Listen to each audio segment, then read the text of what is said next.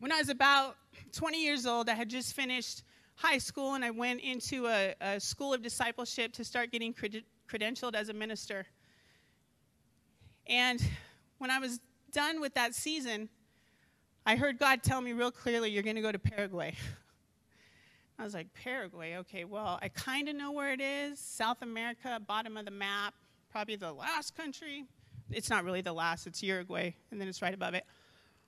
And I thought, all right, well, what am I going to do in Paraguay? I'm just this young girl. I don't really know what I have to offer. And there was a few people that were already there in ministry, and I had been invited by a pastor of a very large church who said, I just want you to come. We'll find out what you can do, and we're just going to throw you in, but we need you because there's a lot of people that need to know Jesus here. And I was like, all right, I'm in.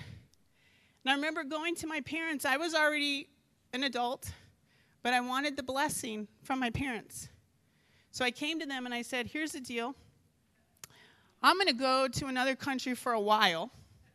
I'm going to miss Christmas and Thanksgiving and all your birthdays and all the special things. But I really feel like I'm supposed to go. And so if you would at least bless it, I'll be really grateful. Otherwise, I'll be miserable over there if I know you don't want me there. And I've shared this before, but I had parents who never gave me their opinion. They only just said, if that's what God wants you to do, then we're for it. That's all they would say.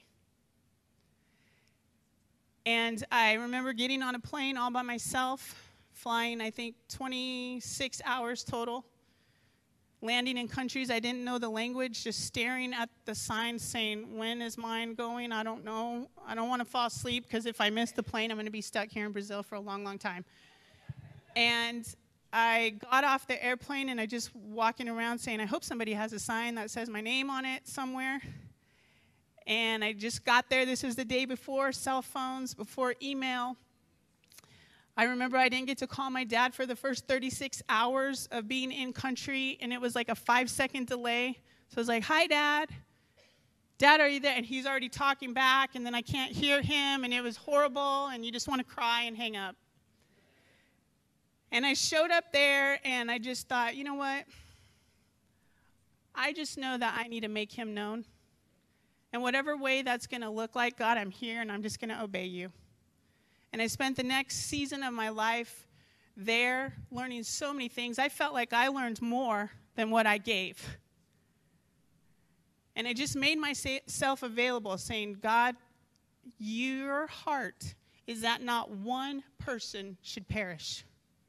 So if sending a little girl from Casa Grande all the way to another part of the world just to make you known, I'm going.